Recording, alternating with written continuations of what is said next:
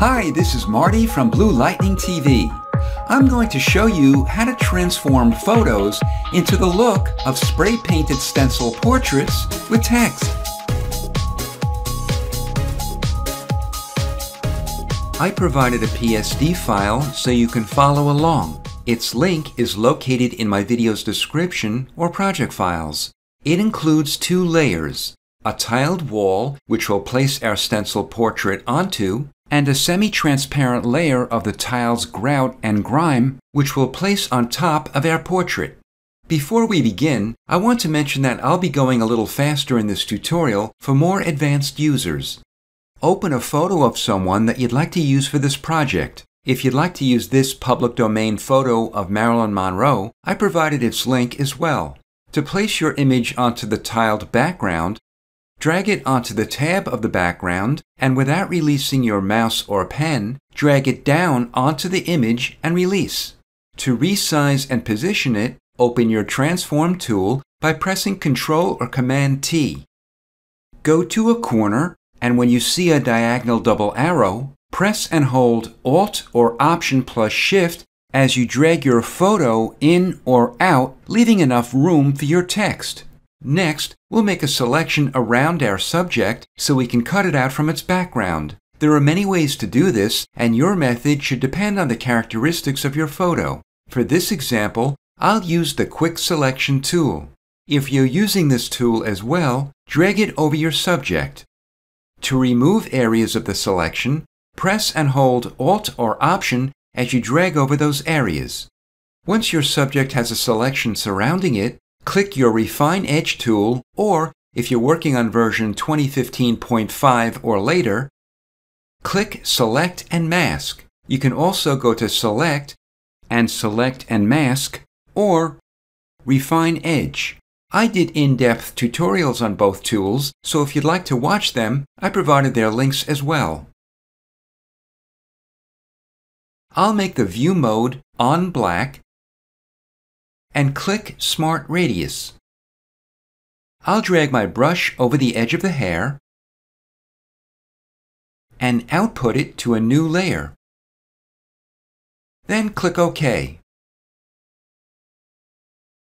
Control-click or Command-click the new layer icon to make a new layer below the active layer.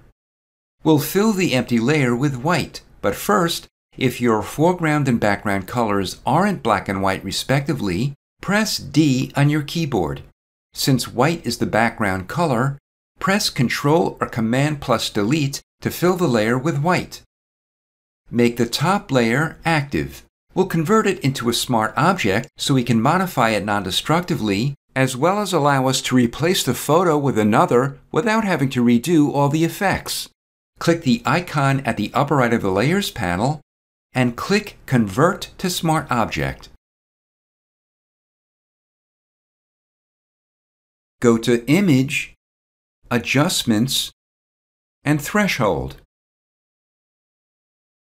The threshold level defaults to 128. For most images, this should be fine, but feel free to adjust this amount depending on the characteristics of your photo. Go to Filter and Filter Gallery. Open the Artistic folder and click Cutout. Make the number of levels 2, the edge simplicity 5, and the edge fidelity 1. Then click OK. Next, we'll paint out areas that we don't want in our stencil and add black around white areas so that we can ultimately see those white areas.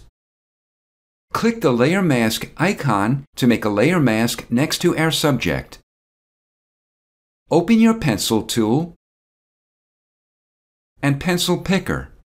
We'll adjust the size in a moment with our bracket keys. Make sure its hardness and opacity are both 100%. Then press Enter or Return. Adjust the pencil size and draw over areas of black that you don't want in your portrait. To add black around the white areas, make the white layer active, adjust your pencil size, and draw angular shapes around the white areas of your subject. To remove unwanted black areas, press X on your keyboard and draw over those areas. You can also make a layer above your subject to paint in white over those unwanted black areas. Continue to finesse your image until you're happy with your stencil. We'll make the two layers that comprise our portrait into one smart object.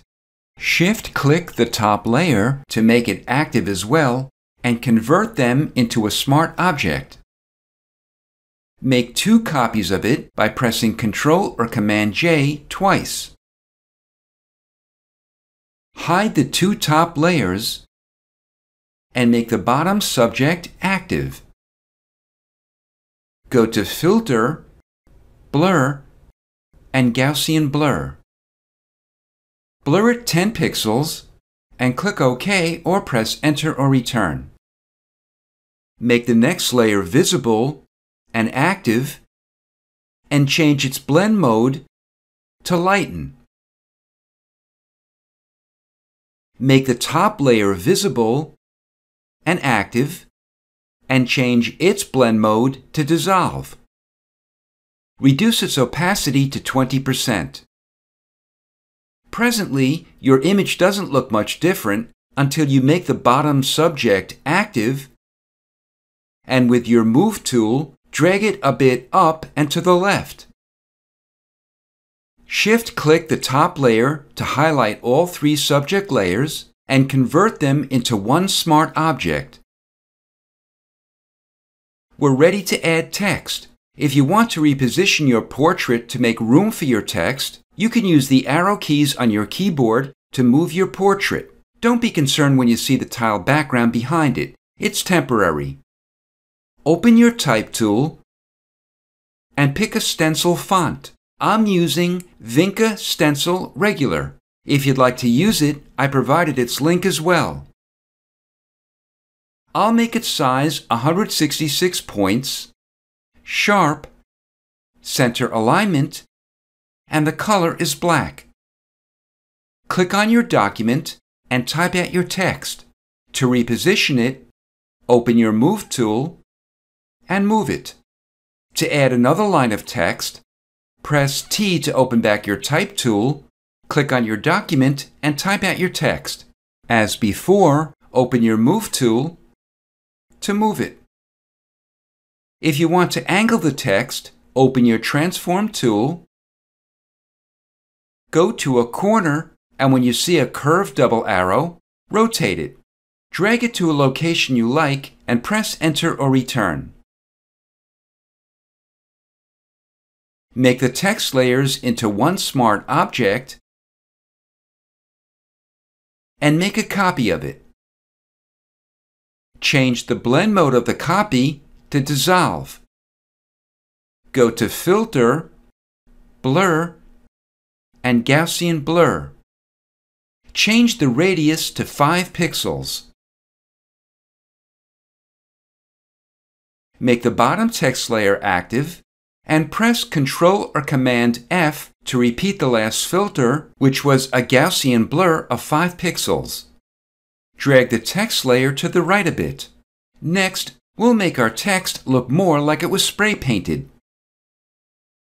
Click the Layer Mask icon to make a layer mask next to the active layer. Open your Brush tool and Brush Picker. Make the hardness 0% and the opacity and flow both 100%. Then press Enter or Return. Adjust your brush size and loosely brush over your text. Make the top text layer active and click the Layer Mask icon to make a layer mask next to it. Reduce the brush's opacity to 50% and loosely brush over your text.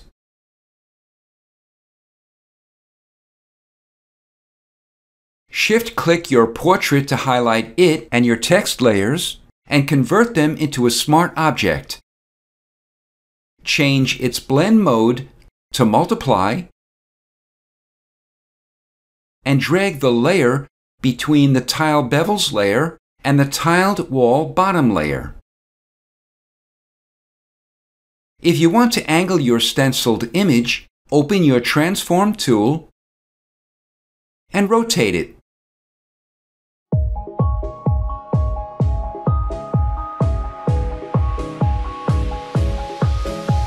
This is Marty from Blue Lightning TV. Thanks for watching.